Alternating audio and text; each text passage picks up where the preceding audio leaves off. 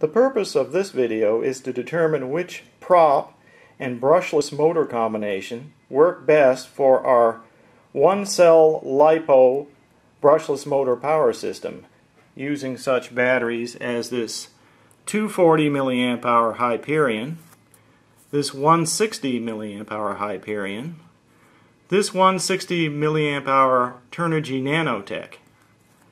We're going to be using a 3 amp ESC also from Hobby King, and we're going to be testing two kinds of motors.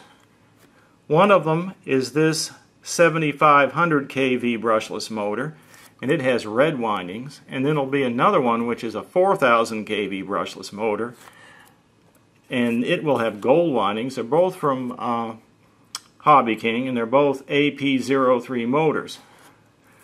Hobby King also carries a AP05, which is a little bit heavier. So we're not going to be testing that one because it's a little bit too heavy for our aircraft. But it is a good motor and some people use it. It gives a little more thrust, but just keep in mind it is heavier. So hopefully we'll be able to find the combination of prop and brushless motor that will work with these little batteries and give us the most efficient use of current and enough thrust for our aircraft.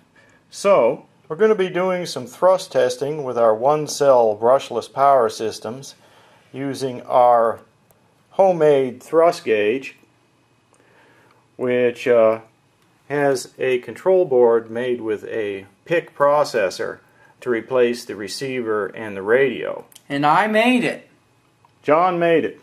And you can check out my channel sometime soon. You might see a video. Yeah, that's JMerc77. Yes.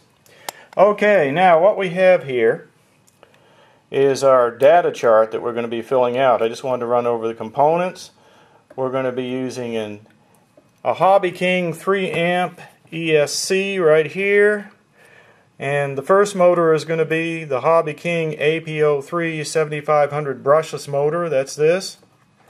The next testing will be done with a 4000. Okay, we're going to be using the Hyperion 25C 240 milliamp hour battery. It's a one cell, and these are the props we're going to be testing. We're going to be testing a 3020, a 4025, a 4040, a 4540, a 4030, and a 5030, and we're going to be measuring RPM, current in amps, and thrust in grams. And so let's get started.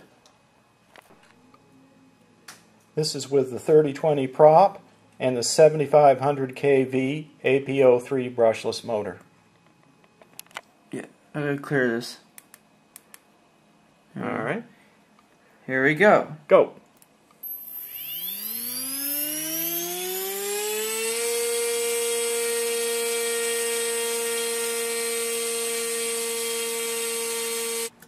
We tested the rest of the props on the 7500 kV brushless motor in the same manner that we tested the first prop, and these are the results that we got. The first thing to note is that the currents were mostly over 3 amps except for the 3020. However, the 3020 didn't have a lot of thrust. It looks like the 4030 is a good match, and probably the 4025. You can use your own judgment on which one to use with this 7500 kV brushless motor. Now we're going on to test the AP03 4000 kV brushless motor, which has the gold windings instead of the red winding. And we have a 3020 prop on there.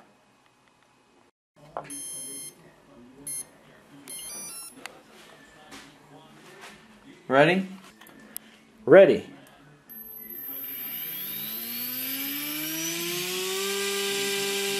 We're getting 24, and it looks like 116. Okay, we've completed all the testing for the video, and we went through and tested the rest of the props on the AP03 4000 kV brushless motor in the same manner as we tested the 3020 prop. And these are the results. As you can see, the current was under 2 amps, and this is less than what we got with the 7500 kV brushless motor. Also, the thrust is a little less. But I think with our intent to use these smaller batteries, the smaller currents are what's important. Now let's look at both charts together.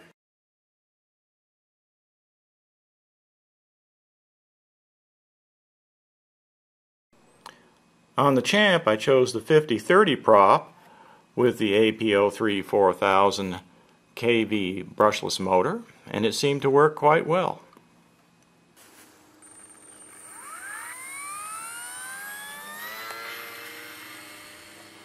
Quick on the launch there.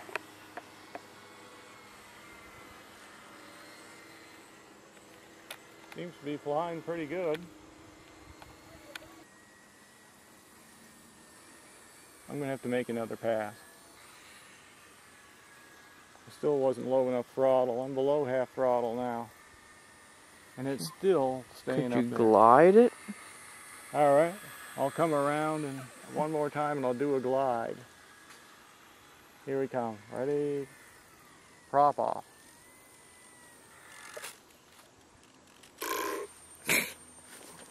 Mm-hmm.